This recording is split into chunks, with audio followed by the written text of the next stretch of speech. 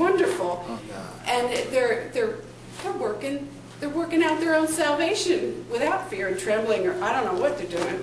I don't know what they're doing.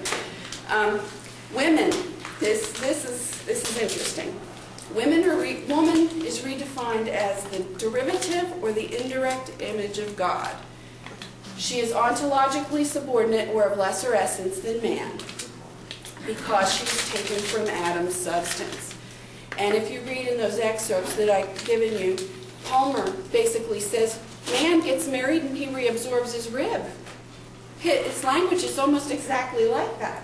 And that's why I say we don't need the Council on Biblical Manhood and Womanhood to tell us this stuff. It was written in 1876. And I don't know where he cribbed his stuff from. It's disturbing. So women are of lesser essence, lesser authority, certainly. And this all unfolds. They ascribe to primogeniture. Now, many people do.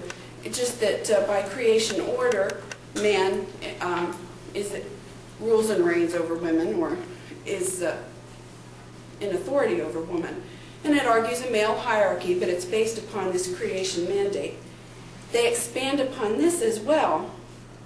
And Bruce Ware and John MacArthur teach that sin actually entered mankind through Eve and not through Adam.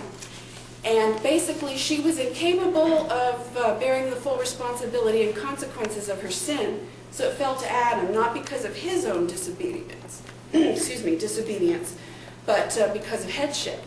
Therefore, all women are given to deception, and they are more obligated to accept blame. Oh, it gets better, or worse. There's this mysterious salvific man. Man is seen as an earthly savior for his family, both in the physical and in the natural. Women are to remain at home and to remain under the covering of the patriarch. Don't send your daughters off to college. They'll be dwelling under a roof without a patriarch, and they'll be exposed. There's all this fear, and that your daughters will be exposed, particularly with women. And in the spiritual sense, and this is the most widely held belief in patriarchy, husbands believe that they sanctify their wives based on a misreading of Ephesians 5:25 and 20 through 27. It says, husbands, love your wives as Christ loved the church. Lay down your life for them. But then it goes on to say that Jesus takes his church bride, washes her with the water of the word, sanctifies her, presents her holy and blameless. Well, they're arguing that they can sanctify women, or at least govern the sanctification process. And certainly by extension, any women under their authority. Now, there are implications for this. In the Eucharist, they have their own, there are many family-integrated churches, and there are homeschooling-oriented churches. In some of these churches, they practice paedo-communion, but they also practice, well, women are not allowed to partake of the host in and of themselves. It must be administered to them by a patriarch, because it is his duty to withhold the host from them in the event they are deemed and partaking unworthily. Wow. Now, there are two ways around this. If I go to church without my husband, and I have some sons with me, I can take communion. Well, I can get a normative family to adopt me, so that I can get a patriarch to assume the responsibility that my husband would normally have. But if he's not there, I can have one of my sons get the host.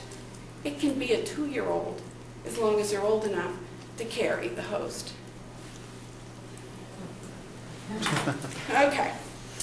And again, patriocentric marriage, primary symbolism is Adamic. I was told that the symbolism of Christ and the church bride was incomplete, that it must include a patriarchal ruling over his wife with discipline. And I said, okay, give me a proof text for that one. Yeah. And they said, Hebrews 12. Hebrews 12. And I thought perhaps this was a unique experience, but I've talked to a few people who have had the same experience. And a friend of mine was actually thrown off of a discussion group that was originally started by CBMW because she said, Hebrews 12 does not defend this at all.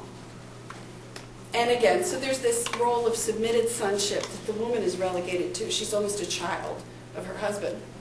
And on to militant fecundity. Oh, no. All right. It is the duty of Christians to bear large families full of godly seed, to populate the earth and bring forth what God intended us to have, particularly in America. That's how we're going to get our Christian America. People have said, I've read on blogs where people have said, salvation comes through the womb and not the cross. Rather, and people who are babies that are born into these Christian families, now, mind you, they have to be the appropriate covenant community, which is borrowed from Calvinism. They enjoy a higher status. You're better to be born into a Christian family and raised as a Christian than to be saved from outside the culture. You're kind of second class. And they don't direct any evangelical efforts there.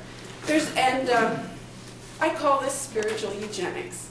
And I thought perhaps this was language that was too strong, but when you consider that there's very little effort directed towards the lost in our culture, it's absolutely appropriate. I even thought it was passive, but there's nothing passive about it. If you look in the back of your excerpts, there's an imprecatory prayer in there written by Doug Wilson. And he was discussing, in his book, Mother Kirk, he was discussing the pro-life movement.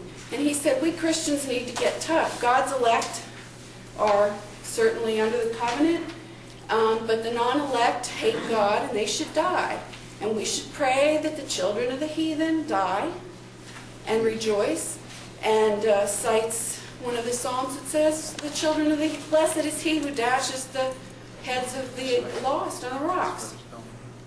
This is perhaps the most disturbing, horrible, anti-Christian thing I have ever heard. And certainly it's called Christian. There's also some strange reproductive practices. Of course, women are saved through childbirth. Contraception is discouraged, but I believe that it is prohibited by the social reinforcement and the hidden messages in the group, the real doctrine that's unwritten and unspoken sometimes. Home births are preferred. Now, I'm a registered nurse. I hold a doctorate in natural health. I'm trained in the use of herbs and natural products to facilitate delivery. I'm also trained in the non-pharmacological management for pain for home births. Love home births. There is a mystical practice in some of the pockets of patriarchy where the midwives leave the room so that the husband is there to have this mystical experience and receive his baby and be the first person to hold the infant. And very telling about the group, there are some men that without any kind of training perform episiotomies on their wives. Some notable people, in fact. And enough of that. I'll get up on another soapbox. Now, I'd like to look at Vision Forum for the practices, because they give a prototypical framework for what most people follow. However, I did consider Michael Cruz and his household codes very similar to what they teach in Patriarchy. And Michael Cruz outright admits that he derives a lot of these things from Aristotle's book 1 of Politics and the paterfamilias and just the appropriate way to conduct a family. And I'll skip that. Doug Phillips is a trained lawyer, but he set up his own parachurch organization and what essentially looks like it could operate as a denomination. It is a church planting organization, and it has a registry for these family integrated churches. In 2003, in about 2001, they released what they called the tenets of biblical patriarchy. But take note that in 2003, they for a short time had a version that declared any homeschooling, any alternative to homeschooling, such as Christian school, a sin. A sin. Non-normative roles for women were sins, such as women being trained outside the home, women working outside the home. This didn't go over so well, and of course, if you call Vision Forum, they tell you this never existed. I have it at home under lock and key. Now, basically, the spheres of dominion, only men are to be in the public square. Women are only to be in the sphere of the home. Therefore, women are not permitted to vote, because that would be function in the public sphere.